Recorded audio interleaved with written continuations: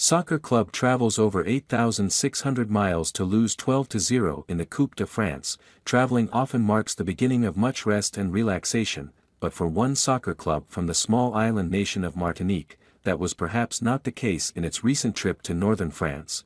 Golden Lion FC was drubbed by Ligue 1 club Lille 12-0 in its French Cup match on Saturday. Though the subsequent scenes in the Stade Pierre-Mauroy lend credence to the saying, "It's not about the destination, it's about the journey." Golden Lion hails from the town of St. Joseph in the Caribbean nation with an estimated population of roughly 396,000 people and, as champion of Martinique, was selected into the Coupe de France draw along with several other teams from overseas French